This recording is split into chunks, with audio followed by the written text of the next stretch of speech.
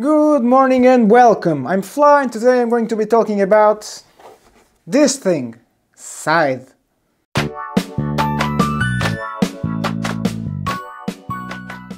Okay, so with Expeditions announced, which is the sequel to Scythe, I thought this might be a good time to talk a little bit about and tell you what I think about this game.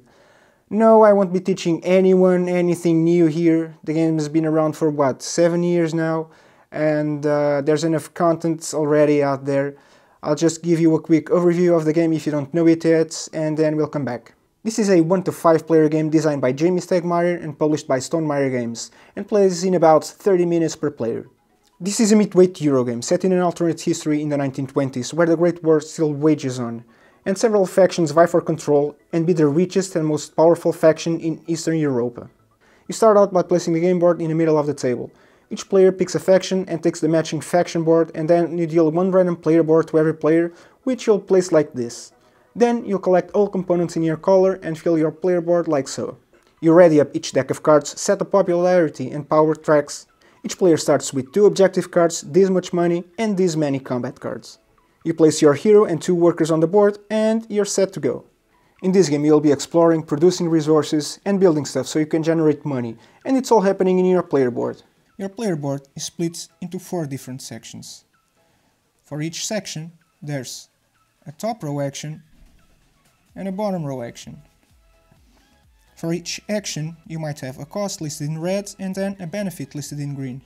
On your turn, you're going to move your pawn to a different section than the turn before. And then you can do the top row action, the bottom row action, or both. If you choose to do both, you must do the top row action first and then the bottom row action, by paying a cost in red, if any, and then receiving the benefit in green. So typically the top row actions will allow you to move and produce resources, and the bottom row actions will convert those resources in something else. There are 4 different resources. Wood lets you build structures on the map, thus permanently opening an ongoing benefit every time you do this top row action. Food lets you enlist by removing one of these discs on the bottom to one of these one-time bonus on your faction board, also revealing an ongoing effect, meaning when you or one of your neighbors does this bottom action, you get the benefit listed on the green on the right. Metal is used to deploy mechs onto the board. They serve 2 main purposes, which is carrying workers around and combat. And depending on where you took the mech from, your hero and mechs also get this ongoing ability you just uncovered. Oil lets you take the upgrade action, in which you pick up any cube from the top row and place it anywhere in the bottom row red boxes. This not only reduces the cost of the bottom row actions, but it also increases the benefit of the top row action where you just remove the cube from. Throughout the game you'll also be exploring. When you end your movement in the same space as another player's combat unit, combat happens. And the way you resolve it, it's very simple. Each player picks up one of these dials, then you look at where you are on the power track. That tells you how much you can spend, so each player secretly sets your value between 0 and 7. Even though you can have more power, 7 is the max you can spend. After which, both players reveal simultaneously and the player with the highest value wins the combat. This is the part in which you can also use combat cards to help you during combat. The loser gets all their units in that space sent back home, and for each worker that the attacker sent home, they lose 1 popularity. Popularity is how much you are beloved by the people, and this is important because it will serve as a multiplier by the end of the game. And the game goes on and on like this. When each player completes one of these goals up here on the start track by, say, having 4 mechs on the board or building their 4 structures, you place a star on those spots. When one player places their 6th star, the game ends immediately, and a few things will be converted into money by then, and the player with the most money wins the game. Alright, so what this game is an efficiency puzzle. This is an engine building / action selection efficiency puzzle, because there's actually a sequence of actions you can do that will optimize your gameplay. So I'm playing this faction with that player board, so I know I have to produce, then I'll trade, then I'll produce again, which will allow me to do the bottom row action, which is enlist. And that will be true every time you play this faction with that player board, until you free yourself from your little peninsula, which should be around 30% into the game, as you're very limited in the area where you start and you want to spread out as fast as possible. And by then there will be no guide that helps you, because you'll have to react to what the other players will be doing, which, depending on the group, may or may not be adverse to your strategy, as I've played games of this where there wasn't a single combat at all and everyone still enjoyed themselves. However, you need to be ready for anything, because you don't know the other player's intentions, so the way you play a faction with a given player board will never be the same. And speaking of combat, I myself have never been much for conflicts really, but the combat in this game makes for about 20% of it, which for me is just about right. It's not always the combat itself, it's more of a threat that it's always hanging in the air. And there's no luck in combat, like in most games of this genre. In fact, there's hardly any luck at all in the game. The only luck comes from the encounter card draws, which you'll be doing 1, maybe 2, 3 times at most during the game. Now, is it balanced? Mostly yes. And I say mostly because some factions might feel more powerful than others depending on which other factions are playing.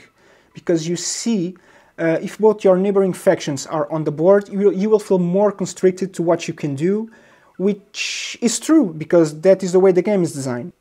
And some might say there are factions that work better with certain player boards, to which I say, you gotta make do with what you have, because so will everyone else.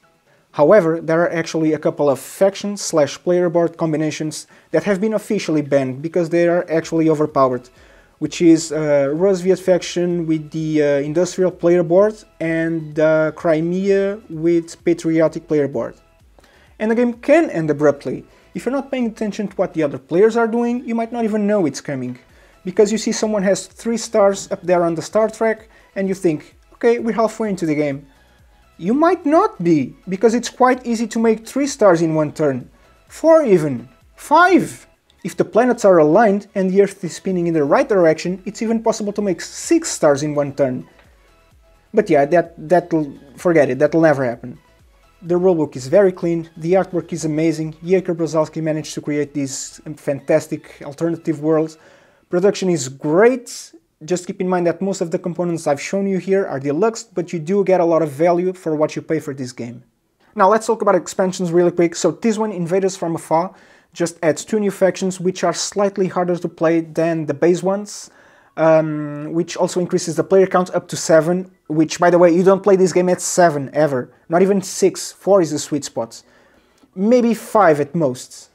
This expansion, the Wind Gambit, adds a new vehicle, the airships, which sounds really cool, but it's just okay. I found out that in most games that I put this in, most people didn't even make use of them, they're more of a hassle than an advantage. And this expansion also comes with a module that introduces new endgame triggering conditions. That's cool. And this expansion is one of the best gaming experiences I've ever had. The Rise of Fenris introduces a campaign mode.